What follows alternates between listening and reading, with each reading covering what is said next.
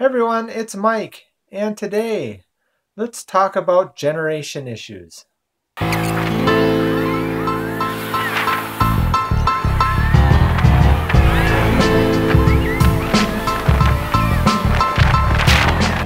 Now the other day I was going through and checking out some new vegan channels on YouTube, and one of the ones I ran across was from Compassionate Living, and I was watching her video for new subscribers for her channel to kind of bring people in. And something occurred to me when I was listening to her talk. And it's this idea of, if we, people that have seen like Forks Over Knives or done the research or are in the lifestyle, if we understand the dramatic impact that animal agriculture is having, all the negatives, and it's crazy how bad it is for us. Okay, so we understand that. Why do the older generations, predominantly your parents or your parents' parents or your grandparents, why do they seem resistant to your discussions about veganism? And I wonder if it's because for them, when they hear animal agriculture, do they really understand what that means? I was thinking that for us, we know animal agriculture is a big, massive engine that's running all over the world as the world tries to be the same as, the Western diet people, right? We like to eat meat. It ended up on our TV shows. It ended up showing up in our newspapers and our magazines. And then so other people decide they want to eat meat. And then other people decide they want to eat meat. And it keeps growing. I mean, we keep eating more and more meat. It's becoming more and more processed. And the industry has just grown so big around it that it's become an unthinking machine. It's just eating and eating and eating and burning through resources and destroying the environment and using all of our water and using all of our grains. But for people that were around in the, maybe they grew up in the 50s or they worked a farm in the 50s, they grew up in the 30s and maybe worked on a farm in the 30s. To them, animal agriculture just means, Joe's farm down the road, and his 100 head of cattle that he's taking care of himself. They're not understanding how the world is twisting our way of doing things, right? South America is being destroyed.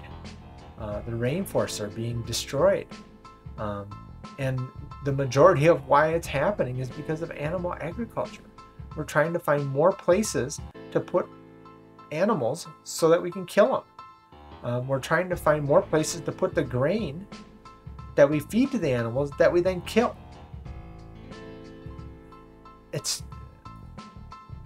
So how do we reach these people? How do we get them to understand? I'm not sure. A lot of times they're the most resistant to seeing things like the movie Cowspiracy or Earthlings or Forks Over Knives. How do we get them to understand that what's going on now is different than what they think it is? And that it impacts our world much greater than what they think it did. They may not, we can throw out numbers, and they'll be like, that's just what people say, right? They don't see the reality of those numbers because their point of view, their point of reference is how it was in the 30s and how it was in the 50s.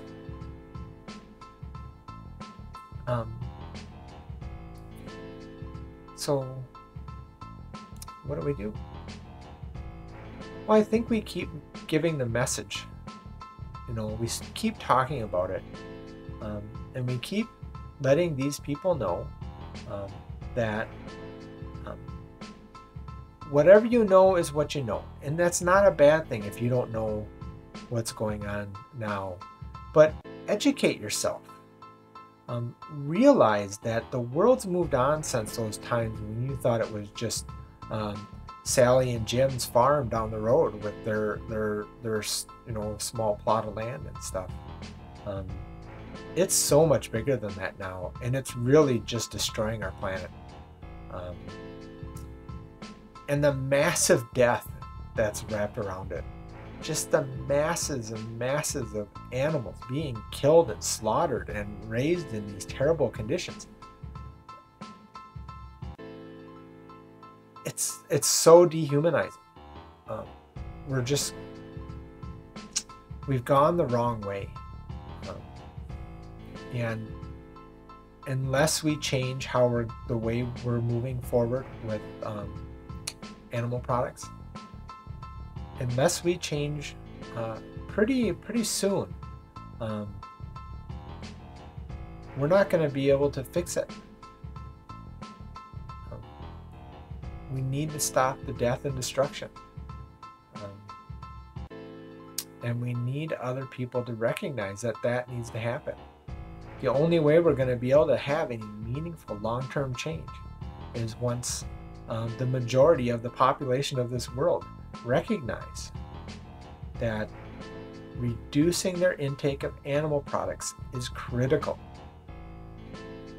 Stopping is the best. Until that happens, it's going to be hard to say. Until that happens, it's going to be hard for us to really make an impact. But that doesn't mean we won't stop trying. The goal right now is to convince people that it's the right thing to do, right? The right thing to do for animals, the right thing to do for the environment, and the right thing to do for themselves and their family.